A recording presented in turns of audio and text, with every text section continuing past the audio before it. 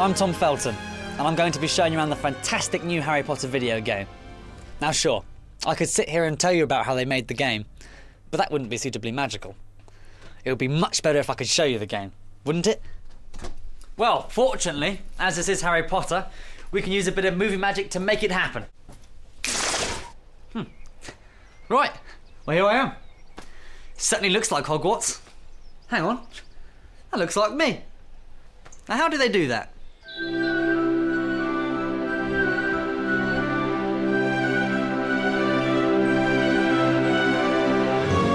It's a new year at Hogwarts, and that means a new set of challenges for Harry. So what's in store for Harry and friends in his 6th year? Our guests are here! Well, there's a new professor. Excellent! You have the makings of a master potion maker. I'll make the shrinking solution for you. OK, thanks. A new love interest. Hello, Harry. And dark forces threatening the safety of Hogwarts. And just who is this half-blood prince? I've never heard of him. You should turn that book in. Don't be mental. It's brilliant. All of the key plot points people will enjoy when they go to see the film are in the game as well. I asked you to get to know Professor Slughorn. Now, I want you to persuade him to divulge his true memory. That memory is everything. There's just so much that happens. I think what's so nice about it is that it's really balanced. There's so much action and there's so much kind of humour as well within the game. Do you think Romilda would like flowers or chocolates? Ah, Romilda. That's why I like my Won-Won so much. You've got to get rid of her, Harry.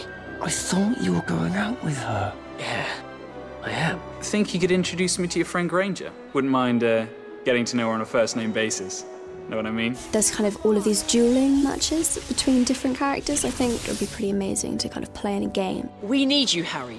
Dumbledore's restarted the dueling club, and we don't want Slytherin to beat us.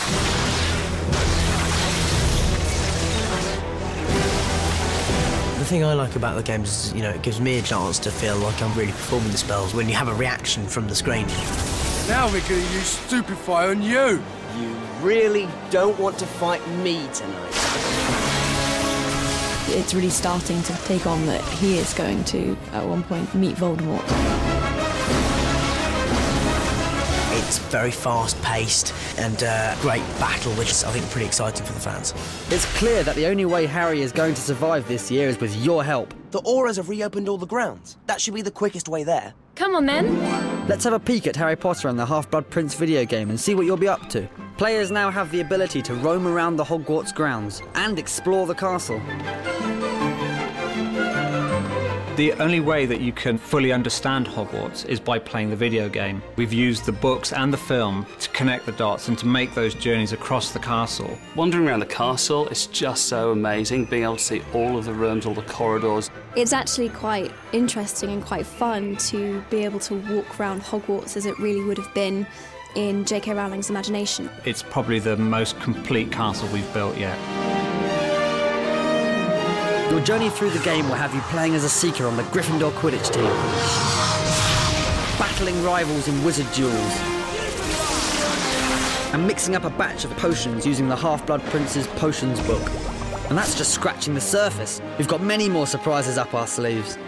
I think there's so much within the Half-Blood Prince that every moment within it will be so much fun to play on the game. It just seems a lot more exciting and closer to the film than we have been before. It really does give you a full experience of the Harry Potter world.